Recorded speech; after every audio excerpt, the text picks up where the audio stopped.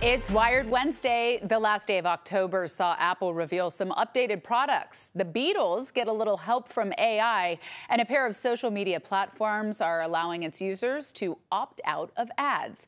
And joining us to break it all down is Abrar Al-Hidi, video host and producer at CNET. Welcome, Abrar. So good to see you this morning. So let's start off with Apple's latest announcements, a new iMac, MacBooks, and some new processors to go along with them. So what's the standout there for you? Yeah, really, what they're always going to tout with this. We've got the M3 chip, the M3 Pro, and then the M3 Max. What they're always going to talk about is faster speeds, longer battery life, some brighter displays in some of the computers like the MacBook Pros. And the really cool thing here is also we get a fun new color. So the MacBook Pro comes in the standard silver color, but now it also comes in this new space black color, which really leans into that spooky Halloween vibe that they were going for.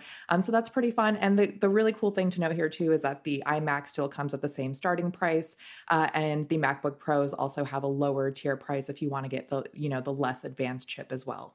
Well, as we turn to the music world, the Beatles have a new song. It hasn't happened for over 50 years since they broke up. So how did they do it?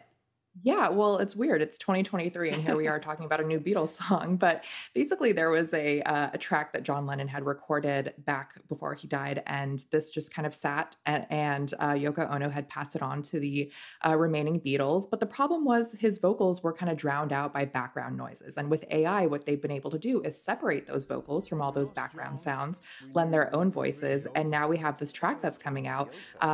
It'll be tomorrow, actually. So keep an eye out for that. That is fascinating. Well, ads are all over social media, but now Facebook and Instagram, they're offering a new option to get rid of them. So can you tell us how this works? Yeah, so essentially what this is it's a way for people to pay to not see ads. And that might sound like a weird concept, but there are, like YouTube has the same option in the US where you can pay to get ad free, but this is just for the European Union. So people in the European Union can pay about $10 a month to get ad free experiences on Facebook and Instagram. And this is really a way to kind of, the European Union has been pushing back on personalized ads because it collects your personal data and kind of sends you more targeted advertising. All right, will be interesting to see how many people decide to do that. Thank you so much, Abrar. Enjoy the rest of your morning. Thank you for having me.